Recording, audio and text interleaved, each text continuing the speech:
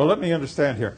Now, if you're elected to the Senate in November, and we all get into the State House next year, and we have a bill calling for Vermont to become an independent nation, Yep. separating from the United States, Right. you will vote for that bill. Oh, I would, absolutely. And how it would pass, in theory, is because it wouldn't happen in a vacuum. It would happen because 9 candidates got elected. So that means that the message that was given to enough people in Vermont to elect them worked, that enough people then realized that they must be independent from the evils of the federal government to a degree that they vote for us. So we will have raised awareness across the state to put the mindset of the people to accept the idea of being independent from the United States, which I view as much more of an existential thing than an actual technical fact. I think the technical fact is almost irrelevant compared to the awareness that we each have individually that we're not putting up with it anymore. And that everything we do from that point on proves it. And that includes being independent of the federal government, in fact, by law. And it should be all over the country. It should not be just here. Well, of course, we can't control what other states do, but there are independence movements in many states. And if one became independent in the fashion that Estonia did, it would perhaps be a domino effect, and perhaps New Hampshire and Maine would also become independent. And New Hampshire is a very good candidate. And what would you think about, of course, Vermont alone could make it because we're bigger than Iceland, and Iceland does just fine as an independent nation. Well, Iceland has, I don't agree with the examples of some of the European countries that became independent because they had a system within that was already kind of divorced from the larger entity near it or surrounding it economically. Vermont really doesn't. Vermont is tied into, I mean, we put our money, the state of Vermont raises taxes and puts its money into the same place 49 of the other states do. Not 50, though. North Dakota has a state bank, which is very interesting, and this is another example of what we could do that the two parties will not do. And they want us to put our tax money in the casino on Wall Street, to continue doing that, to fund Wall Street, parasites that we don't need, to make sure our money is played with by them.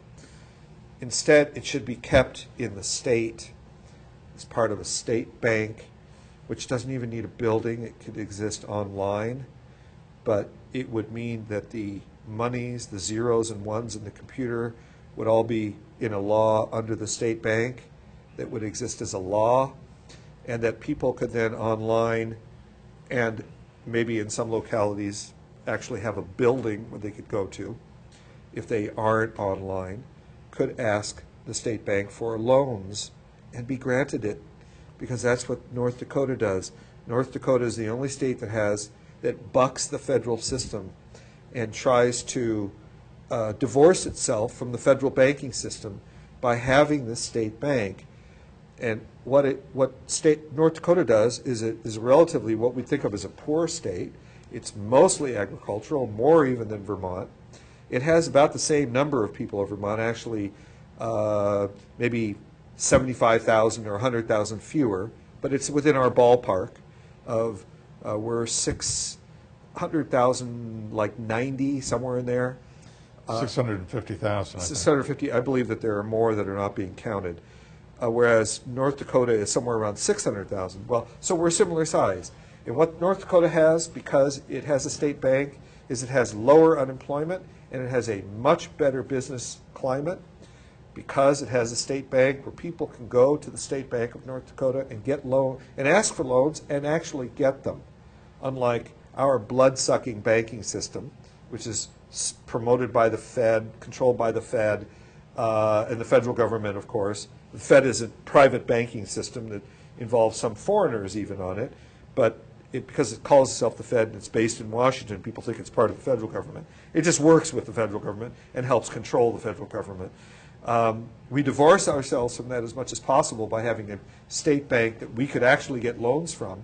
Imagine that, you know, when you're turned down by one of the regular banks for a loan to help your business or pay some bills or go on a vacation or whatever the hell you want.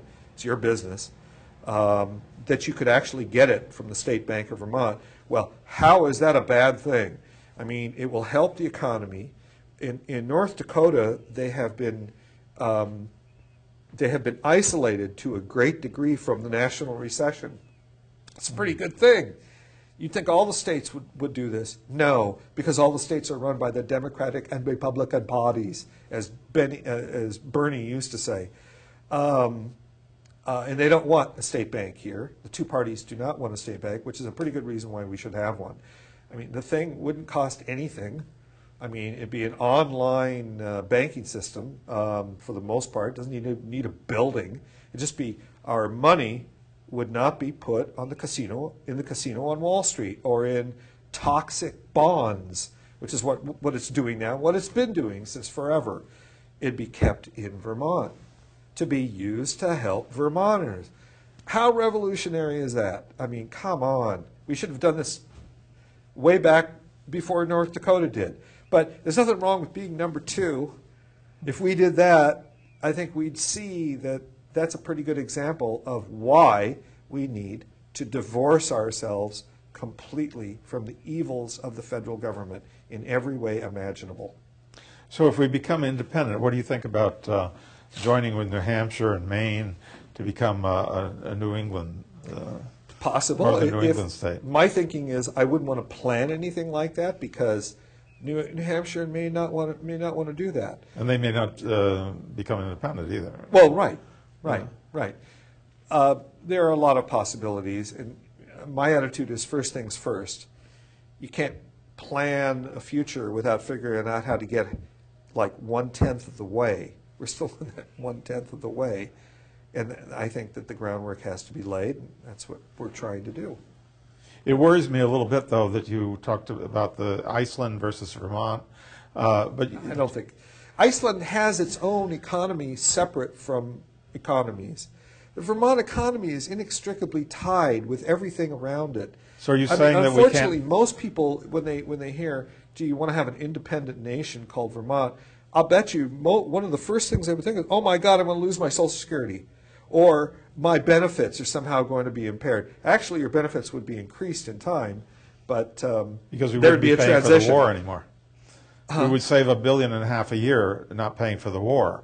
Oh, that's a pretty good reason. There's right a lot there. of money there to take care of. Yeah, and do the things that we need to have done that we're not doing. But are you saying that Energy independence?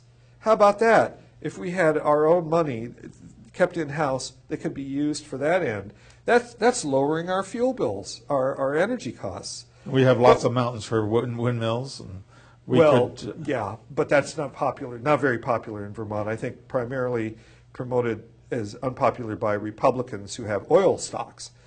But and then they call it a blight and an eyesore, and it kills birds. Well, you know, if you're worried about birds, and I love birds, the number of birds killed by windmills or wind turbines are like single or double digits, whereas cats kill something like 7 million a year. So we're going to outlaw all cats because I mean, how much do you love birds? Really, that's the reason you don't want energy independence, because you love birds? Well, then we better kill all the cats because they're killing a lot more birds than the windmills are. But let me be clear. Are you saying that if we become independent and Vermont is left all alone by itself, we're not going to make it? Well, I couldn't foretell that. I think what would happen is, as you discussed a little while ago, that there would be a domino effect, that people in other states and regions within states would say, by God, those people did it, we can do it. You know, and we should feel the same way. If this happened in, you know, pick a state, Alaska, well, probably not a good